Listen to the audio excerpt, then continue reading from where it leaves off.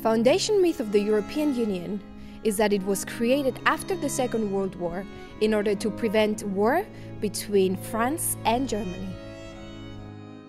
In a Christian Western society, the Schuman principle that peace is made by equality between vanquished and victor is accepted as good. But when we look at Europe today, do we see real peace? Do we see peaceful relationships with European Union's near abroad, Russia, Middle East, and Africa? Or do we see mounting hostility? And do we see peace within Europe? Or are the relationships described as oppressive, even more accurately described as neo-colonial? People make a lot of criticism of the European Union, but when it comes down to it, people would tolerate no end of regulations about bananas if they have peace in Europe. The EU had no business to get involved in that conflict. The idea that the European Union is all that prevents us from killing one another on the battlefields in Europe is now ridiculous. You're conquering a country by economic means, and that cannot be a basis for peace in Europe. I am Stephani Christophi, and in this film, I will be looking at this claim and asking if it is all realistic in the 21st century.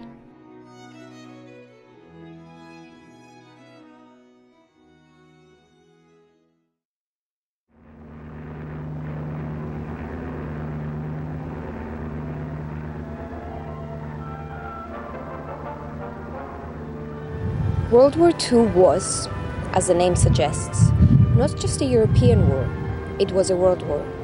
Japan was a major enemy, but peace was established without the EU there, nor any model even remotely similar. Since the war, Japan has played a major part in world economic, you might say Western development. These cameras are Japanese, not European. The major belligerents in World War II were Britain, USA, USSR, Japan, Germany, China. We were left with a Cold War, an unresolved conflict between the West and USSR. France had not really been a part of World War II because France was not Hitler's main enemy.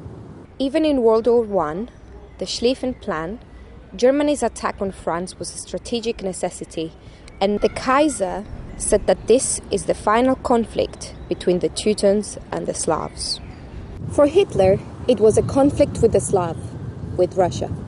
In 1950, making peace with Germany or France was the easy bit. The real division in Europe through history has been between German Europe of the Teutons, including Catholic Poland, and Orthodox Russian Slav Europe. The only war Britain has actually ever fought against Russia, as they were usually allies, was the Crimean War, which was started by France to support Catholic monks squabbling for some relics in Jerusalem cared for by Orthodox monks. Today there's an opportunity to heal this rift in Europe. So why is the European Union perpetuating this division? Over the last 4 or 5 years, it's continued with its hostility towards Russia. Kristina Ojuland was Foreign Minister of Estonia, who negotiated the accession to the EU. Now, if I recall my campaigning, then my arguments were very much linked to the security. She admits that only the fear and dislike of Russia enabled the EU to win those referendums. There's several factors at work. One is the fear of Russia, and the European uses that to keep control over its eastern provinces. Other factors are the countries such as Poland. They traditionally had territory to the east of what we now think of as Poland, and they want more influence over their former territories. And talented statesmen such as Radek Sikorski have had a strong input into the development of European Union policy and its drive eastwards.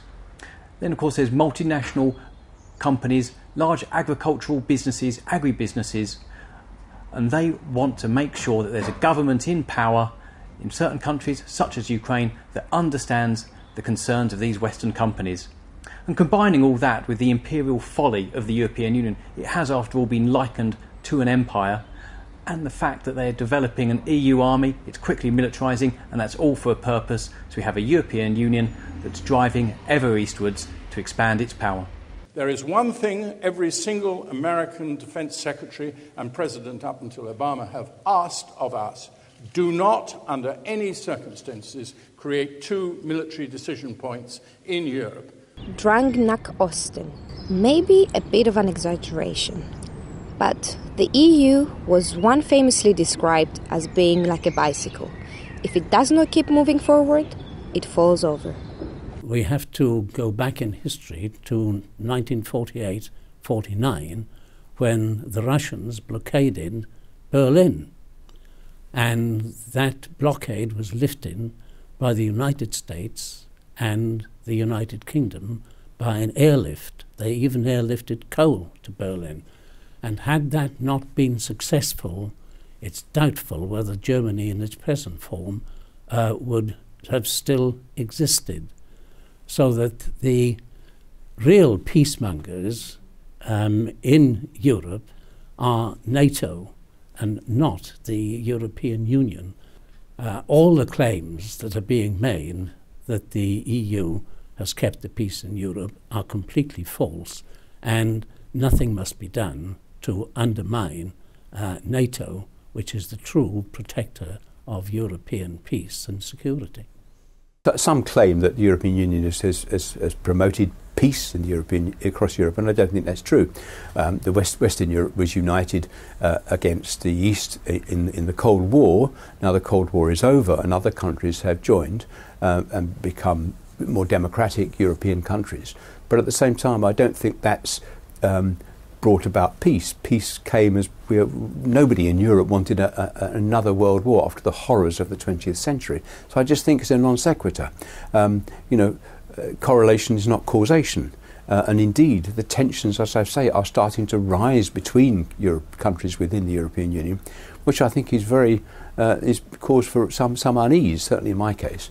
And I think getting rid of the euro, allowing countries to be a bit more free in the way they manage their economies, would actually promote easy relations between the European countries, not the rising tensions at the moment. The European Union claims that if Britain and other countries were to leave the European Union, this would be resulting into a new world war. What is your opinion on that? I think that's a hysterical and ridiculous claim. The idea that the European Union is all that prevents us from killing one another on the battlefields in Europe is now ridiculous. Clearly the continent is not in conflict at the moment, but tensions, I think, have been rising in the European Union because of the insistence on governments that when countries have bailouts, they have to observe very harsh conditions. And this has caused terrible stress and social pain in places like Greece and Portugal and other countries. We've seen falling living standards, high unemployment, and indeed quite a lot of emigration to find work. And all of this is being caused by, I think, the tensions inside the European Union, particularly inside the Eurozone because of the euro. It's true that the EU was born out of the horror of the Second World War, and particularly amongst people on the Franco-German border who had seen two world wars. But so much has changed since then. Between the internet and travel, we've become friends with people right around the world, and not just in the European Union. And the idea that we would today have governments seeking to advance themselves by violent means is really faintly ridiculous. It's NATO that's kept the peace in Europe since the war against external threats. And the old ideas which led to economic nationalism as war, well, they've been suppressed. And if anything today, what the European Union does is raise those old economic nationalisms to the level of a continent. Until the last few years, the EU presented itself as a balance to, if not a rival, of the USA. But now, especially when we look at recent crises, we see the EU really following the line laid down by the USA. It even looks like a client of the USA and of a bizarre neocon desire to recreate the Cold War. It's very true that in the Ukraine there was opposition to the elected president, but that was no call for the United States and the EU to get involved and to encourage the rebels. the president was properly elected. And as in all countries, there is an opposition, and the opposition gathered together and indeed caused shooting and what became a rebellion. But the United States and the EU had no business to get involved in that conflict and on one side of it. And they actually encouraged the rebels in Ukraine to overthrow the elected president.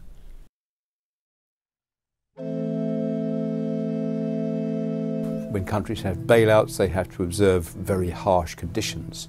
And this has caused terrible stress and social pain in places like Greece and Portugal and other countries. We've seen falling living standards, high unemployment, and indeed quite a lot of emigration to find work. You had a movement in the squares in 2011, 2012, which culminated in the election of a new government in 2015. This government tried to renegotiate Greece's bailout agreements and its debt. When the European Union refused to negotiate, Greece held a referendum in order to decide whether it accepted the deal the European Union offered or not. The Greek people voted no, but not only did not the European Union listen to the Greek people's verdict in the referendum, but it forced an even worse deal than what the Greek people turned down.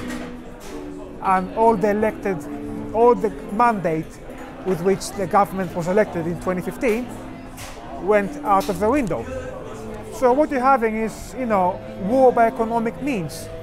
When you don't respect the democratic mandate of the people, when you overturn referendum results on governments, it is war by economic means. You're conquering a country by economic means. And that cannot be a basis for peace in Europe. Pax vobiscum, as we say in the West, Stephani, peace be with you. The peace of God is not a worldly thing, but of the kingdom of God. Jesus did not come to liberate Israel from the Roman Empire, after all.